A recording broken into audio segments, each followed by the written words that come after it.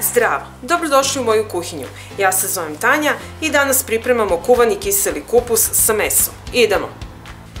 Prvo što ćemo raditi, jednu glavicu crnog luka i 2 veća čena belog luka iseći ćemo sitno. Evo, kada sam iseckala crni luk, sad ću iseckati sitno 2 čena belog luka. Kada smo iseckali crni luk i beli luk, sada ćemo iseckati 200 g slanine na krupnije komade.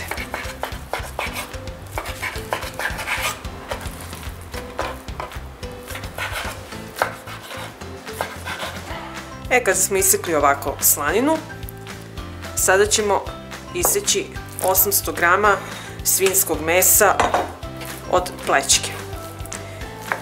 Njega ću iseći na sitnije komade. Evo, otprilike ovako, ove veličine.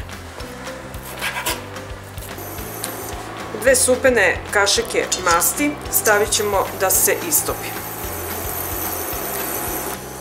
Kada se mast istopila, dodajemo crni i beli luk i pržimo dok ne omekša.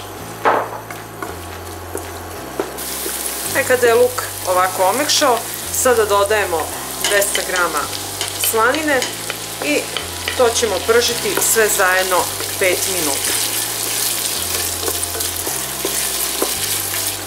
I kada nam se i slanina propržila, sada dodajemo 800 g svinjskog mesa.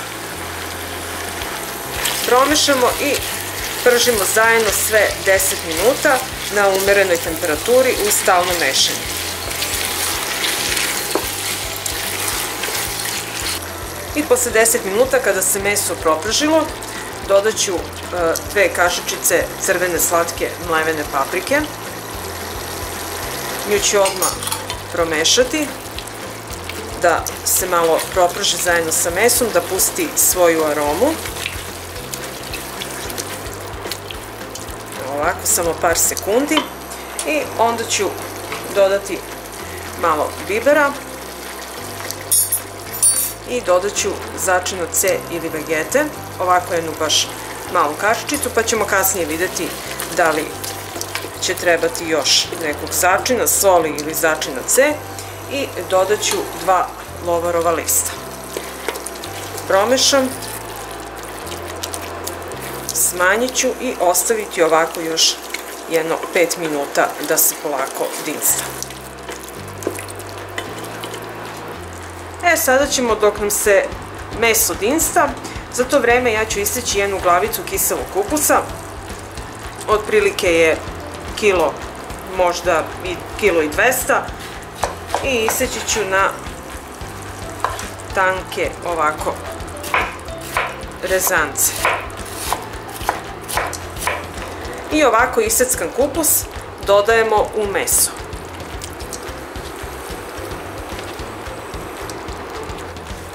Sada ćemo promešati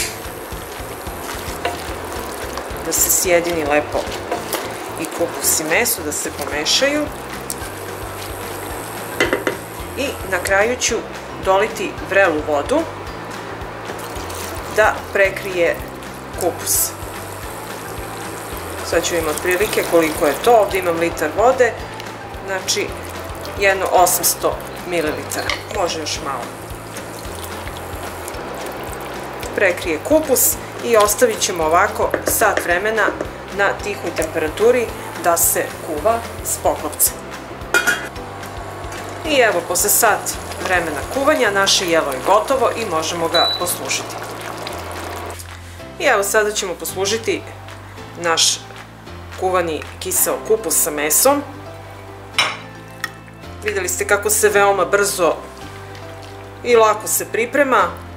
Znači, klasično zimsko jelo da vas ugreje u ovim hladnim danima. Ja ću ga poslužiti uz restovan krompir.